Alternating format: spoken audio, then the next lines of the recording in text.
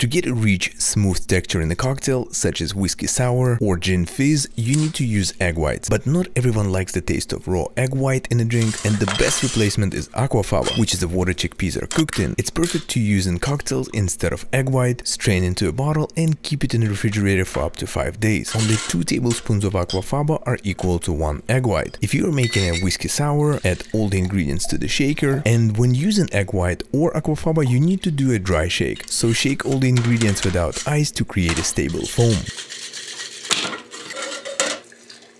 Then add ice and shake again to chill.